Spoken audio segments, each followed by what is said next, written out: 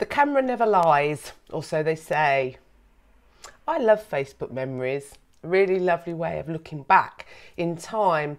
A few months ago, I was going into my Facebook memories and a picture popped up of me from about 9 years ago. I was at a wedding and my automatic thought when I looked at that picture was, God, look how slim I am. And in that very moment, there was this pull to compare that person in that photo from 9 years ago and the person that I am today. But that comparison was only based upon my physical outward look, i.e.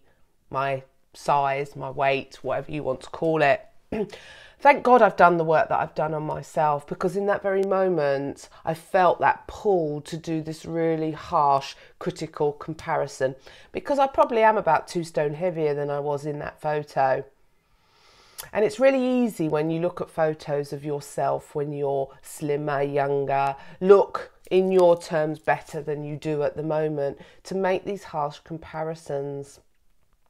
In that moment, I was able to capture that thought and stop it manifesting into something much bigger than it needed to be. Something that in the past, that way of thinking would have forced me into taking action and putting myself on a restrictive diet in order to try to get back to that person, as if in some way that person was better in some way. I'm sure this makes sense to you. But in that moment, I kind of pressed a pause button and I slowed that whole process down, the whole way of thinking and feeling. And I looked at that picture of me from 9 years ago. And yes, I was in a size 12 dress. It was actually big on me and I looked lovely. But there was a sadness in my eyes. And as I connected to that younger self, I knew the reality. You know, so pictures do lie. You know, and when we only take pictures at face value, what we don't see is what's going on behind them. Because even 9 or 10 years ago, yes, I was slimmer, but the way I was managing my relationship with food and self was very, very different. 4 years ago, I made a decision to stop dieting in the restrictive, starving myself, then binging sense, you know, that yo-yo dieting cycle. And I made a promise to myself that I was no longer going to live in a world where I was saying no to food, where I was going round the yo-yo dieting merry-go-round. I decided I was getting off that merry-go-round. And over the last 4 years, I've spent huge amounts of time, research and energy focusing on my emotional and psychological well-being.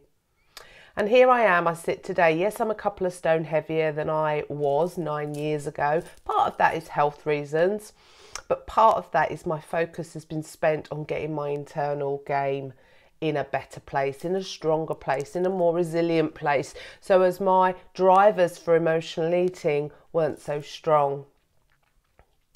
You know, losing weight is really only 8% of the overall picture. Eating less and exercising is a really small percentage of the overall strategy for if we want to let go of the fat that we're holding on to.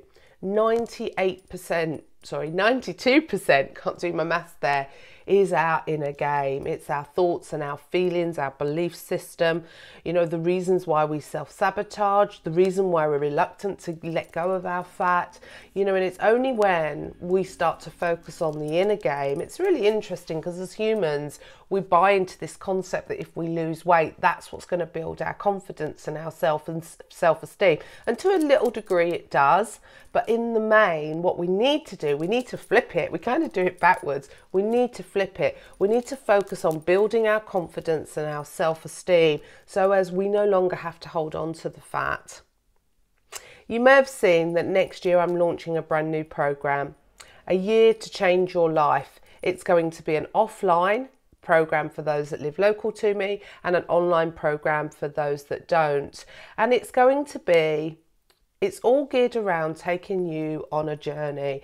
Firstly, building a community that's going to offer you the proper support that you need to take you through this process.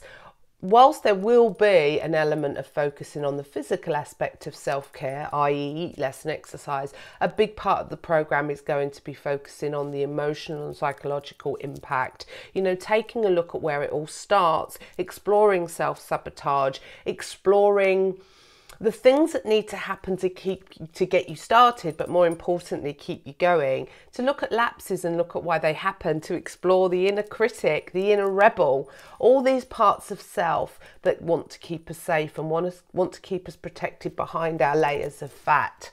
So it's going to be launching in January. The offline programs are groups that are going to be run local to me. So if you'd like a little bit more information, if you're local, then do get in touch. I really want to speak to everybody that wants to come on board before starting them.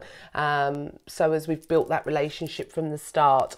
The online program is also going to launch mid-January. It's going to be £30 a month. My vision longer term is going to be to bring in some other guest speakers and to very much build a real supportive community where you can come and access. There will be weekly structure, so you'll have an opportunity to do a weekly weigh-in. You'll have an opportunity to set your intentions for the week and review against them. There's going to be opportunity to ask questions, live Zoom calls where you can jump on and talk about how things are going, discuss any issues that you're having with other members of the group. So it's very much about building a community feel. You know, I'm not going to make you false promises. I can't do the work for you, but I can walk along beside you and share my experience and my learning and my knowledge with you to help you to do the same.